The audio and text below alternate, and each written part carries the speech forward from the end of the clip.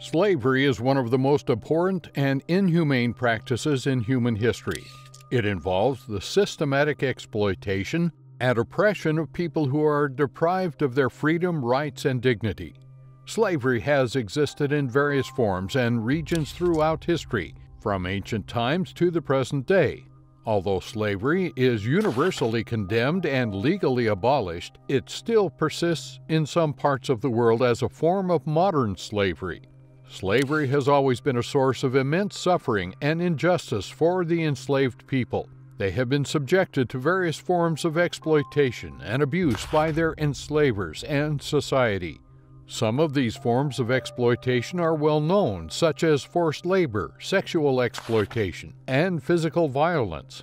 However, some are less known or overlooked, but equally disturbing and degrading. Welcome to Bizarre History. Today we examine the disturbing ways female slaves were exploited.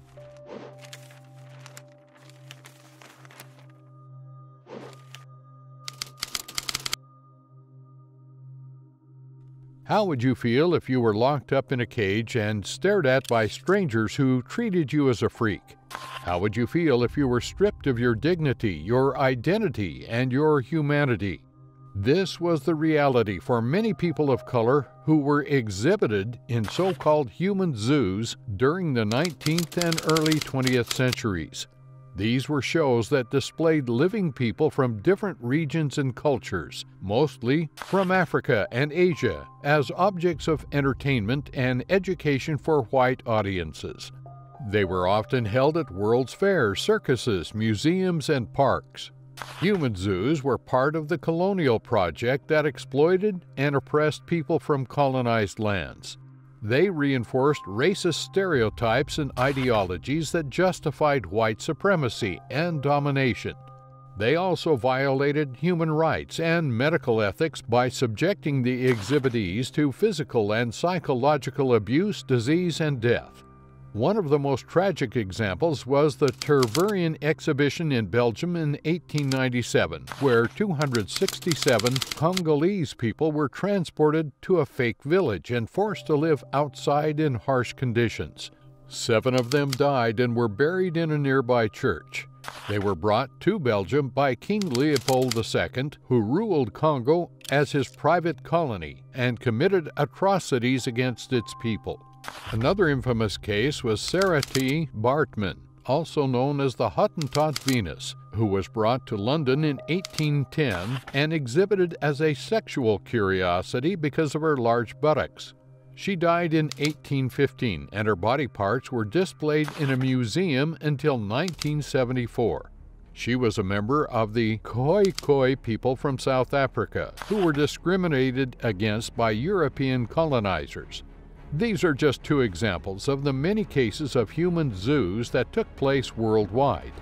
They reveal the dark side of our history and the enduring effects of racism and colonialism.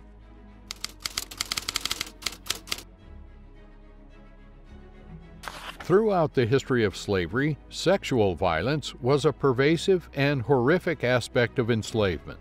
Enslavers held absolute power over the bodies of enslaved individuals, allowing them to exercise force and coercion in their intimate lives.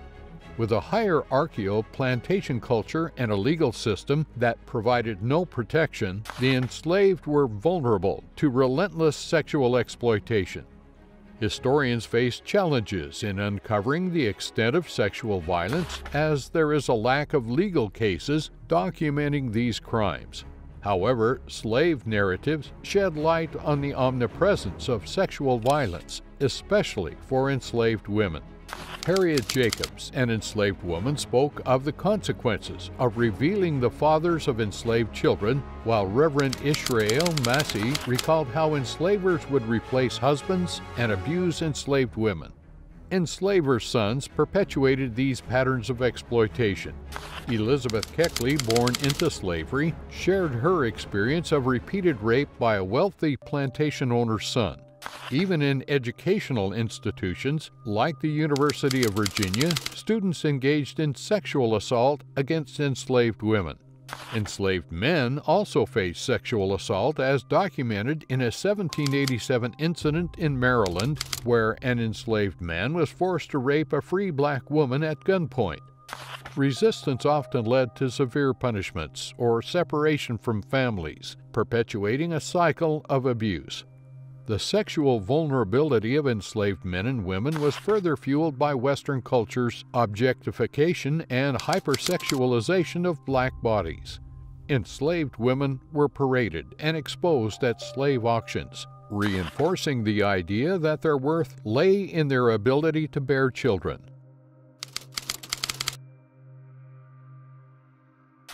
In the era of slavery, long-term relationships between enslavers and enslaved people were more common than many realize.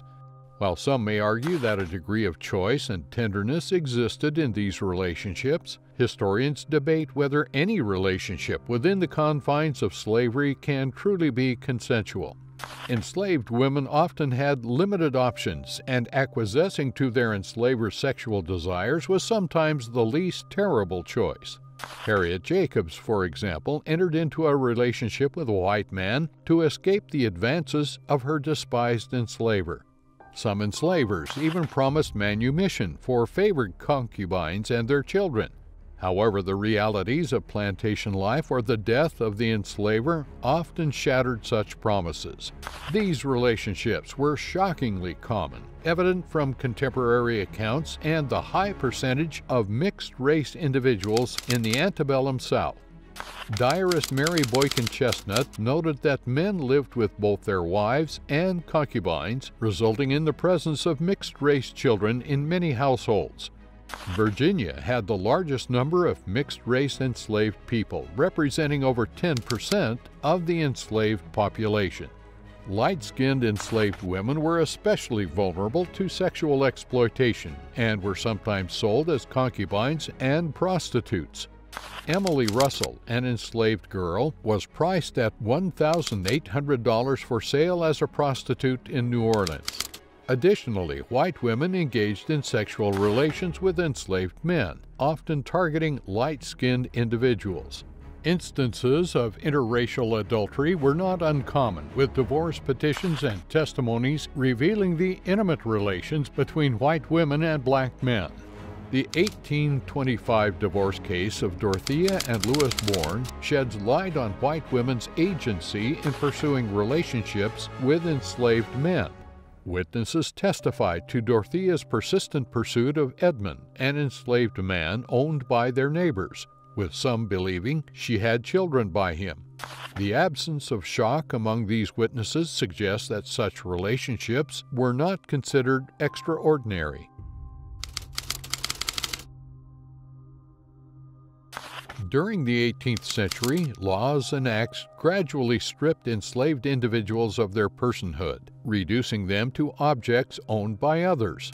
The sale and purchase of slaves became widely accepted, and the prohibition of slave importation to the United States did not lead to the abolitionist movement. Instead, it increased the value of domestic slaves, turning people into commodities.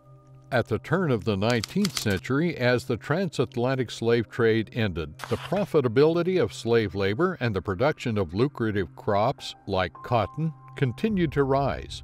Breeding farms emerged as a means to ensure the steady supply of slaves, with enslaved women becoming a valuable asset. They were expected to bear multiple children, often enduring rape and exploitation at the hands of their masters. Slavery in Japan was officially banned in the late 16th century, but forms of contract and indentured labor persisted alongside the period penal code's forced labor.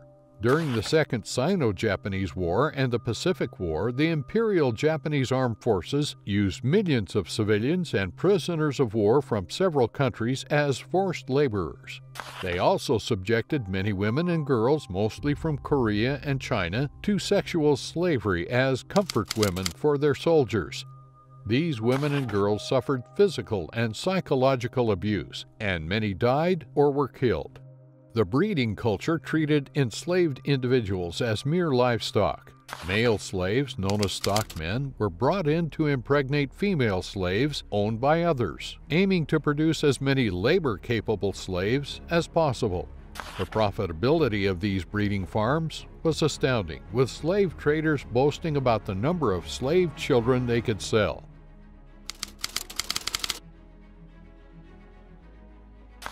Imagine being cut open without anesthesia while a dozen doctors watch. This was the reality for Anarcha, Lucy, and Betsy, 3 enslaved black women who were subjected to horrifying experiments by J. Marion Sims, the so-called father of modern gynecology. In the 19th century, J. Marion Sims conducted shocking experiments on enslaved black women in the United States. Without anesthesia, Sims performed multiple painful surgeries on women like Anarcha, Lucy, and Betsy in the pursuit to develop surgical techniques for repairing vesicovaginal fistulas. Sims' actions violated human rights and medical ethics, placing him in a disturbing history that includes other unethical experiments like the Tuskegee syphilis experiment and the case of Henrietta Lacks. Critics argue that Sims prioritized his experiments over providing therapeutic treatment, causing immense suffering. Sims operated under the racist belief that black people did not feel pain. Despite his contributions to gynecology, the fact remains that his research relied on the exploitation of enslaved black bodies. While some defend Sims as a product of his time, the lack of recorded voices from the women and the absence of informed consent raises significant ethical concerns. Historical records indicate that the women he operated on experienced extreme pain, with complications and infections resulting from his procedures. Sims' controversial surgeries on fistula patients, including Anarcha, were initially unsuccessful. It took him years of experimentation to refine his techniques. Strikingly, Sims began using anesthesia when performing similar surgeries on white women, highlighting the racial bias ingrained in his approach. This Sims example is just a taste of what these slaves underwent. Some were even killed to be fed to pets and as sacrifices of organs practices. Throughout history, millions of women and girls have been subjected to various forms of forced labor and exploitation by different powers and regimes. In this documentary, we have explored 2 examples of this phenomenon: slavery in the United States and slavery in Japan. Slavery in the United States was a system of racial oppression and economic exploitation that lasted from the colonial era until 1865, when the 13th Amendment abolished slavery throughout the nation, except as punishment for a crime. Female slaves worked in various capacities, such as domestic work, field work, textile production, and sexual exploitation. They were also expected to have children and increase the slave population, which was a source of profit for their enslavers. Female slaves faced racism and sexism from their enslavers and society and had limited rights and freedoms. These are just 2 examples of the many historical cases of forced labor of female slaves during history. They reveal the brutality and injustice that these women and girls endured, and the resilience and resistance that they showed. They also remind us of the importance of human rights and dignity for all people. If you want more of history's long-held secrets and darkest confessions, hit like, subscribe, and ring that notification bell. From us at Bizarre History, thank you for watching, and we'll see you next time.